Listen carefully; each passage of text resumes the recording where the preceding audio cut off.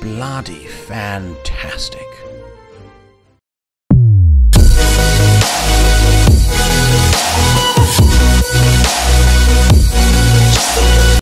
Hello everybody, my name is Goodboy and welcome to an exciting video about how to get a ridiculous win rate with, of all heroes, Clockwerk. I'm joined today by the insanely well-skilled, and we're going to talk about that in just a little bit, how well-skilled ImmortalFaith is. But say hello everybody to ImmortalFaith. Hello ImmortalFaith. Hello Goodboy, how are you doing? I am trying to not let my hat fall off my head, which I'm balancing on my headset. So, but other than that, I'm great. Thank you, sir. Thank you. Oh, it's fallen off. There you go. Strike one. Let's maybe we should give a prize so who can notice how many times my hat falls off during this interview. So, you've been playing Clockwerk. What's your win rate with Clockwerk right now, Faith? My win rate is around 60%. Okay, cool. Now that's 60% against high-end pros. In fact, aren't you currently playing with like the best players in the world? Is that about right? Yeah, that's about right. Those games are all played with the best tier 1s and the best tier 2s players. All of them were around the 7k plus MMR average. Can you drop any notable names that we would have heard of, besides yourself, of course? I mean, there is Admiral Bulldog, for example. Yeah. Didn't you play with Miracle recently? I did play with Miracle. I played with Did all you beat the him? players from Liquid, with all the players from Secret. So you played with, for example, well, Kuroki. With Kuroki, I'm not sure exactly, but I remember playing with Matumba Man just the other day. Okay, cool. Great. Well, there you go, everybody. Some pretty high-end stuff. That must be quite interesting when you load up into a random pub match and be put with one of the best players in the world. So, okay, cool. Great. So that's 60% against those kind of players. So that means, of course, that you're going to be... you must be in, what, the top 100 Clockwerk players right now? I'm actually in the top 3, I think. The top 3 Clockwerk players in the world. So there you go, everybody. Yes. Advice from the top third... in the top 3 Clockwerk players in the world. That's insane. Great. Well, that's awesome. So I think your insights here are going to be insanely helpful to my audience. So everyone strap in. Now, just one other thing, because this is actually a slightly promo video for Gamer Sensei. Just tell me, in terms of, when you've been coaching people, what difference has it made to their MMR? What do you mean, the difference? So, exactly? for example, if you start off with, say, 1,500 MMR, how much MMR have you seen on average your coachees improve by? I think it depends on how much people want to put the work into it. But from 1.5k, I had students who actually got more than 4,000 MMR, actually. Whoa! So, basically, they are above 5k now. Jeez, how long did that take? It actually took a little bit, around 6 months. So you're telling me with coaching, you can go from 1.5k to 5k MMR? Yes. That's insane. I think easily. That is completely insane. Okay, cool. Well, there you go then. Right, everybody, you heard it here. This is probably, Faith here, ImmortalFaith is probably a good person to book in with. Jeez, I'm probably going to book in with him myself, actually. I'm not quite going from that distance, but that nonetheless is great. Okay, cool. So that's that there. That's insane. Just putting that there. So let's talk about Clockwerk. So I've got some footage here from one of your matches. I'd love you just to give us a breakdown of how you itemize, how you play Clockwerk, what you're thinking, and all that sort of jazz. Is that all right? That's perfect, actually. Okay, great. Okay, this game I actually laned against the Nyx and the Winter Wyvern.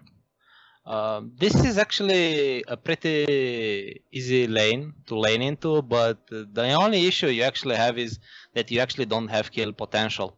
Yeah. What Clocks loves to do in their lane is to actually be able to kill a support. So in this lane you actually cannot.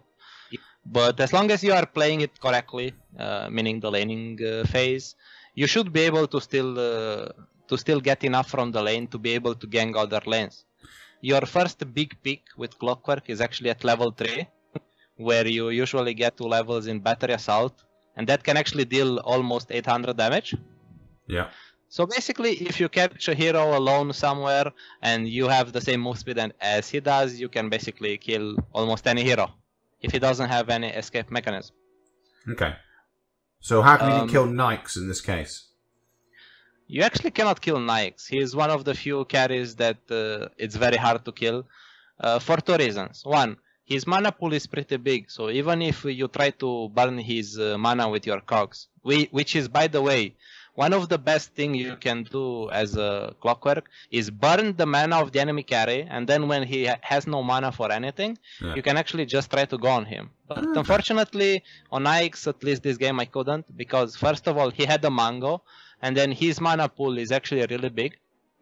Okay. So you can't. The only opportunity you have, for example, in this game is to kill the Winter Wyvern, but he has an escape mechanism as well. So this game I actually couldn't really kill anyone, but what I could do is actually maintain the same level as the Nikes, try to burn casually his mana, and just make sure I'm getting enough to have a good laning stage. Now, aren't you a bit worried about being killed by the Winter Wyvern and the Nikes, for example? Not really. I actually have a TP, as far as you can see. If I have the TP, I can always TP. They have no way of stopping my TP, unless there is also an Earth Spirit, right? Yeah. That's the only way they can kill me. If I really need it, I can just TP to the shrine, or I can just TP base. Yeah. So they actually cannot kill me. Okay, nice. And that's sort of, you activate cogs and you just teleport out if you're in trouble.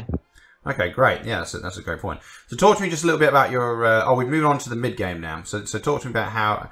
what you're building, how you're building, and all that sort of stuff. Okay, this is actually one of the unique games. Maybe 1 out of 20 games where you actually go Orchid first item. I would say this is a really weird item for most people. It's not something I actually recommend unless you have a lot of games with Clockwerk and you actually are used with the hero a lot. Usually you would go Blade Mail into Force Staff. It's probably the best item build. This is what I'm doing every game as well. But Orchid is actually an insane item against all the enemy heroes I have in this game. Yeah. Also, it's really good if you actually farm it and get it really fast. If, for example, the enemy have like a Manta style or an Eul's on their cores, it's actually useless already. Yeah. Okay, this game I'm building an Orchid. I think I can solo kill people. This is why I'm building it. Yeah, so just to prevent them from escaping, basically. Exactly, prevent them from escaping. The Nikes cannot rage out of the cogs and just escape. The Winter Wyvern cannot fly away. The Earth Spirit cannot Rolling Boulder away. The Panda cannot actually ulti. And I can kill him before he uses his ulti. The Ember Spirit cannot Remnant away. So basically this is an amazing item against all 5 of the enemy heroes. Yeah. Okay, cool. But that actually leaves you with a few options, maybe not as good. You don't have the Blade Mail to actually just go in and tank everything. Yeah.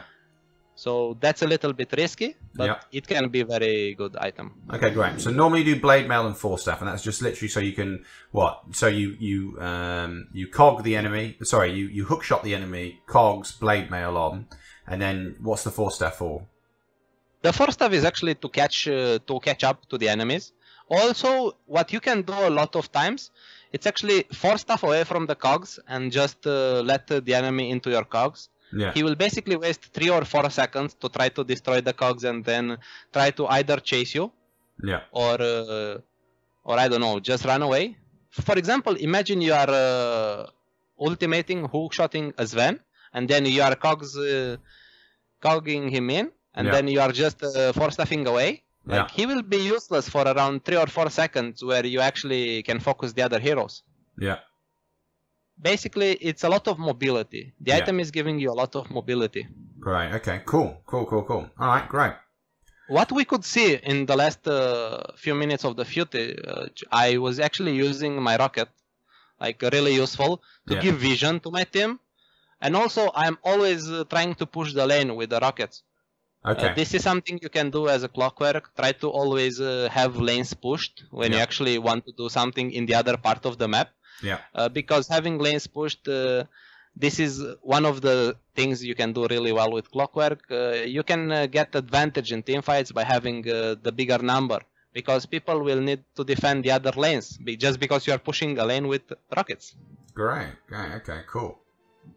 All right. Awesome. And then in terms of your rotations, your patterns, what are you sort of thinking? You're obviously an initiator. Yes. So what are you thinking on the map, for example? How do you rotate around? So when you are getting level 6, right? That's I would say the second biggest peak of the hero. When you are getting level 6, you already want to use your hookshot.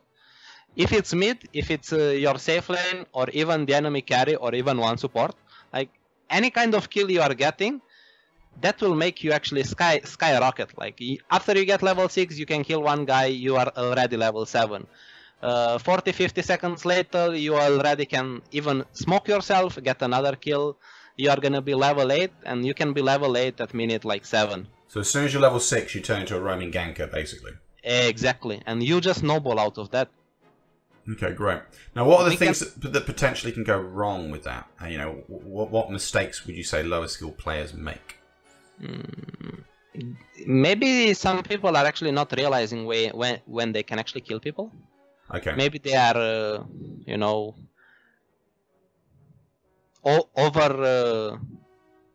overthinking it, and oh my god, I'm gonna kill an anti-mage, you know, but he actually cannot do it because anti-mage will just blink out of the cogs. Sure. Or he will try to kill, for example, a morphling, and he can just wave around, you know. Yeah. So don't target escape heroes, basically. Yeah, exactly. Try to target people you can actually kill. For example, if the enemy team has an Shadowfin mid, right? Yeah. Like, how can he escape? Like, he has no escape mechanism. So just try to target him rather than targeting someone else who actually can escape. Yeah. And then in terms of, like, when to go in, when is it a mistake to go in? Because besides this, because an escape hero is just going to get away, so you won't get a kill. So that's annoying, but it won't actually kill you. What about times when you will die and you'll kill yourself if you're not careful? You will die and you will kill yourself. You basically want to go when your team is around, first of all. Yeah. You always want to go when your team is around, because you can do damage with Clockwerk, but keep in mind, your damage is limited. You are actually an initiator. You are not the hardcore carry that actually kills everyone. Yeah. So keep in mind, you need your team always. If you can use Mogs with your team, it's actually amazing to do that with Clockwerk. You can catch people with your hookshot, then your team can rotate in, because the cogs duration is actually so long. You are giving your team so much time to actually come in, and then you are also creating a lot of space, just because people actually cannot attack you meanwhile because of the cogs. You are pressing blade mail, so they are killing themselves. You have force stuff to run away from them. No, very nice, very nice, very nice. Okay, cool. So let's talk about your itemization now. So you've gone for an Ags. And it appears you're building into, what are you building into with the I'm building into a sheepstick, actually. Oh, a sheepstick. Okay, fine. So basically, classic late game support items. Classic initiator support items, exactly. Another really good item, because we are playing against all these heroes I already mentioned, and they cannot use anything. If I just hookshot into sheepstick, into cogs, you know, my Laundry and my OD can just come around and burst the enemy. Yeah. So sheepstick is actually a really good item in this game. Again, it's something you usually don't really see on Clockwerk. It's a little bit weird. Yeah. But this game, at least, it's so strong. Usually, if you are a Clockwerk and you have Blaze Mail for stuff, and then whatever other item, Aghanims, Shiva, absolutely anything, you are already so strong by just having your skills. It's actually insane. Okay, great. All right, that's pretty insane. So, any kind of like last tips, as it were, or any kind of like, you know, bearing in mind that a lot of people watching this are going to be sort of, you know, 3K or 2K or whatever. What would be sort of would you give as your main bit of advice about Clockwerk? I think with Clockwerk you can do two things that, for example, are really helpful. One, play with your team, where you actually have really nice communication with your team. Or you can even just play by yourself, but you need to realize, I'm gonna go for a kill that I can actually get. If you are gonna do that, you are either gonna create space for your team, or you are just going to kill the enemies as a team together. Okay, great. Okay, brilliant. Wonderful stuff. Okay, cool. Well, I think that's pretty much the main sort of stuff there. I think what we'll probably do as well is a follow-up to this video with people's commonly asked questions. So just people watching the video now, if you could comment below on any further questions or any advice. So everybody, thank you so much for tuning in and watching. And remember, Immortal Faith is available on Gamer Sensei. There is a link below, and I am still doing a giveaway for all the new signups, or even existing signups, should I say.